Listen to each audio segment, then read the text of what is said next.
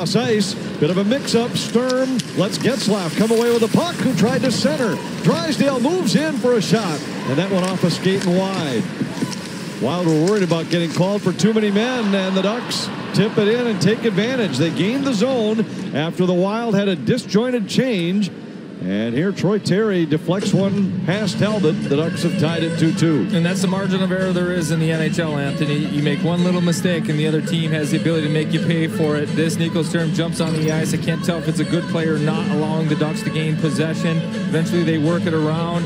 I actually thought Drysdale had a chance to hit somebody on the back door earlier. Just a point shot. Duhaime can't get in the lane. Tries his best. High tip. Fluttering puck past Talbot. That's Comtois, healthy scratch last game. Gets his first goal, first point of the year. Led the Ducks last year off to a very slow start.